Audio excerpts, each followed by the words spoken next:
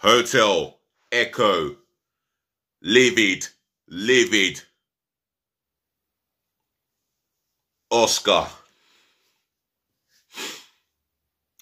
Good evening from London, England.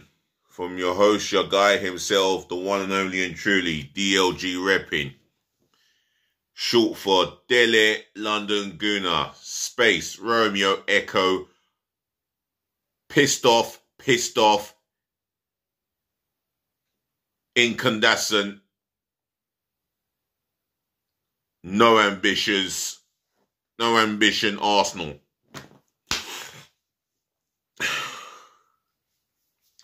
So yesterday night, we find out that we signed Matt Turner and Trusty the Process yesterday. Oh, by the way, before I start with this rant, which is going to be a rant, allow me to say good morning, good afternoon, or good night and rest well from your guy himself. Do smash the thumbs up like button. Leave your opinions, your thoughts of yesterday night's transfer deadline day. Leave it in the comment section below and try and leave a positive message. Yeah. Try and leave a positive feedback in my comment section below.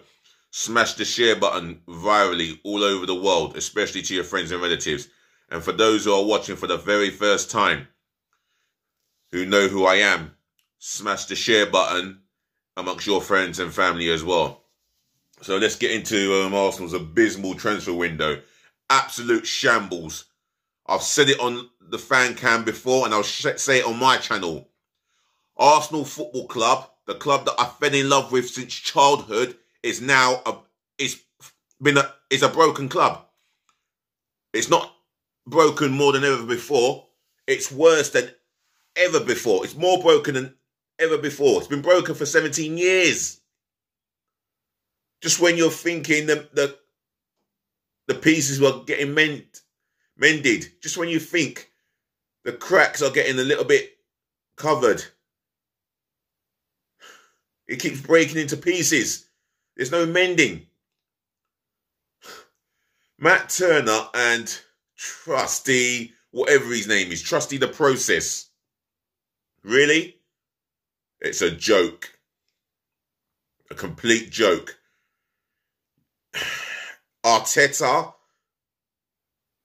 you have loaned players out. But we don't see any players coming in. We needed a striker and we needed a creative midfield player.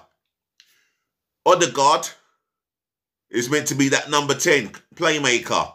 He's always out on the frigging wing. The right wing. He's always out on the right wing. How is he going to produce any moments of brilliance in that sense? What is it you're getting him to do?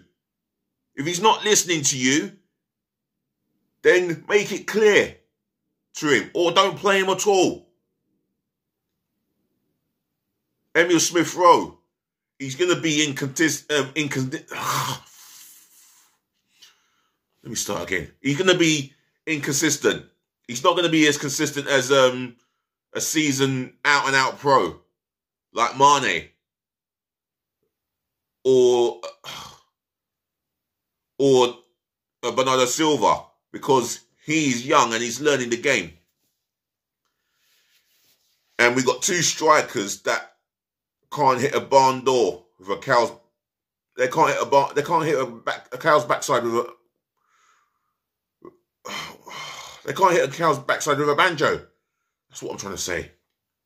Due to the fact that you have allowed Aubameyang to go for sweet fuck all, yeah, to Barcelona, our favourite feeder club. Yes, we are Barcelona's feeder club. If you're listening to this, it may hurt what I'm saying, but it's the truth. The fucking truth. And it hurts. Tough shit. He's gone to Barcelona for fuck all, and we haven't got a replacement directly. With 17 league games to go, you know what I feel tempted to do? You see this here? Have a look at this. Yes, that's my red membership. I feel like getting a pair of scissors and splitting it into two to show my disgust of that football club called Arsenal, run by the personnel. Edu, you're the biggest fucking fraud since the Emirates was built from day second.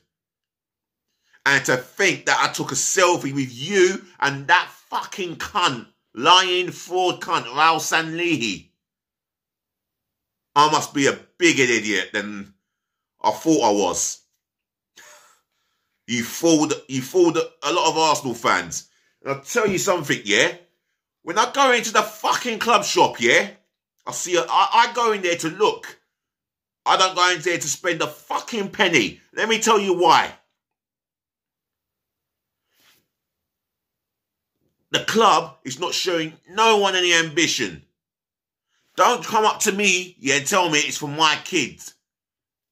You're not, there's many parents in this fucking world that have kids, and you want to buy the jersey for the kids. There's just no ambition, no fight in the fan base, no desire. They accept it. Oh, we didn't buy anyone. Well, at least we got rid of the dead wood. That's not the point. You need to strengthen to give yourself an opportunity. And at the same time, try and coach what you have. Manage what you have. And Mikel Arteta, because he's so egotistical and arrogant, he obviously believes his own shit don't smell. You know what I mean? He obviously believes his own shit don't smell. And narcissistic. The guy hasn't got a clue. But the guy above him, Edu, he's technical director, he's meant to be the go-between between Arteta, Mikel whatever, and the A's of directors, meaning Richard Garlick, Josh Kroenke, Venai Venkatesham, and the main cunt himself, the main son of a cunt himself, called Stanley Kroenke, the silent billionaire. I am disgusted to be an Arsenal fan. As for the next 17 league games, what fucking ever. Just what fucking ever. It's another write-off. Conceded the league. I've conceded the whole season. We might as well concede. There's fuck all to play for. What is the point of competing for the top four if you haven't got the necessary weapons that you're going to need to compete? Our English soldiers, or should I say this country's soldiers, will not go out to compete in a war in Afghanistan or where else in the world without their tools. Now, the problem with Arsenal, the Arsenal fan base, they'll get excited about a marquee signing being linked. We might just get that one marquee signing, and what happens? The club shop gets flooded with customers putting money into the till. And that money that goes into the till goes to the club hierarchy. And what they do with that money? Keeping it for themselves, of course. And yet, you come out and criticise someone like myself, maybe not myself. You criticise the Lee Gunner Bangs, the Robbie Lyles, the Turkishes, the Kenny Kens, etc., for speaking out on the truth. But for me, why should I put my hands in my pocket every time I go into the club shop? I'm not giving Arsenal a penny until Stan Kroenke is extinct. And I do mean those words. On the field, we're going to be a laughing stock. Newcastle United are already laughing at us. You know, Edu has publicly come out and spoken about Bruno Guimaraes. I like him. Newcastle put the fucking money on the table. Bid accepted. Booked his medical. He's passed it. Agreed personal terms. And he's now a Newcastle United player. And I'll tell you what, Mr. Guimaraes. Congratulations for becoming a Newcastle player. I look forward to seeing you in the English Premier League and what you really are about. Maybe you can show the English Premier League what Arsenal are definitely missing. This is just, disgusted. But I'm going to go on about this, you know. I am so incandescent with this team. I'll tell you something now. We are a broken club.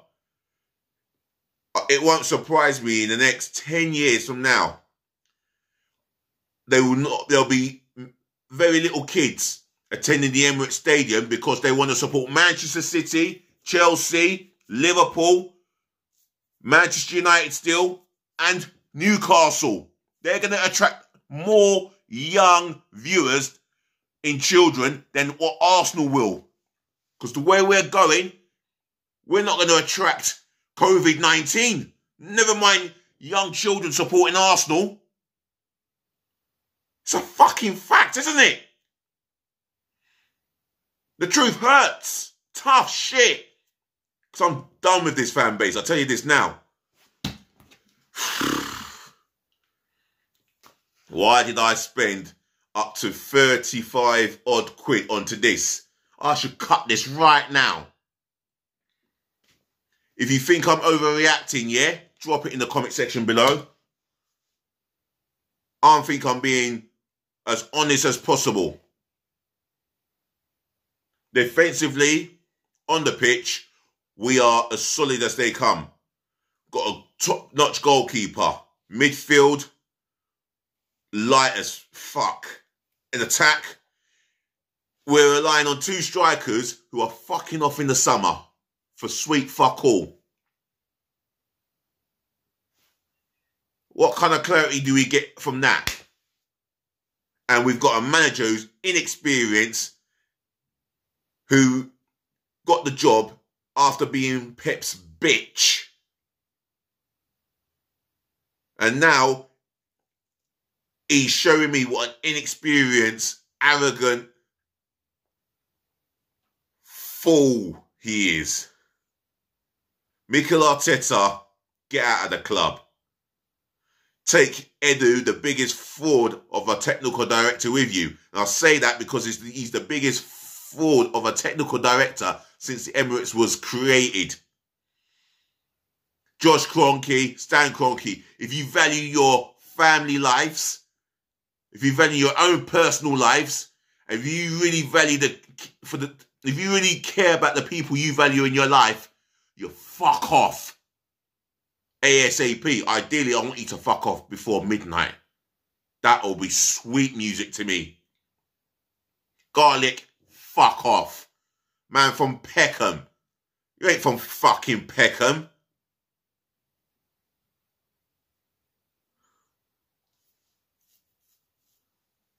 You're from God knows what.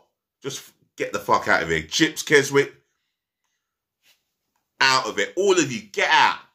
We need footballing people at the club. And the way the personnel is run, nah. And that's what I was saying about the club shop. You know, the prices for any merchandises can keep going up by 70%, 75%, 90%. And whose fault is it the most? Yes, the fan base. And whose fault is it that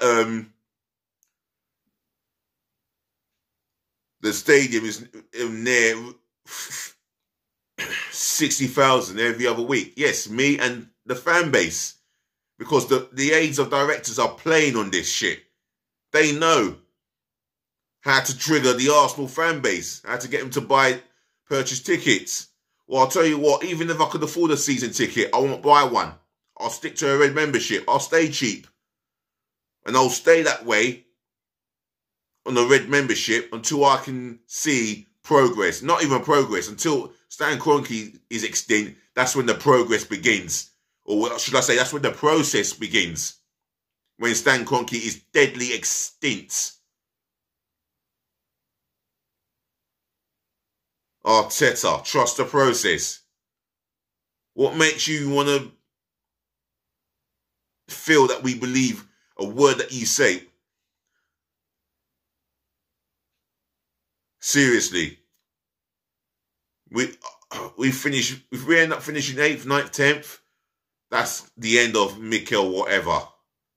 And then, can you trust the board to bring in a top-notch manager? No. I can't trust them to do shit, or whatever shit comes out of their mouth. I can't even trust that. You know what? Let me end this fucking video. Like, comment, share, and please subscribe to the channel. Yeah, do all of that, please, for me. To all the ladies, gentlemen, to the boys, to the girls, it's very rare that I have a swear. It is very rare, so I do apologise for my language. Until next time, take care of, well, all I need to say is take care of your friends, take care of your families, take care of yourselves, stay safe. Until next time, DLG repping, we'll talk again. Peace, love, and bless again. As I always say, ladies, gentlemen, to the boys, to the girls, thank you for listening, thank you for watching, thank you for tuning in. As I always say, saving the best to last, thank you for putting up with me, but not my explicit language. I do apologise. I'm done from here now. I'm going to wrap it up and say all to my football fans, my followers, subscribe. Yeah, you know what I mean. Just be nice.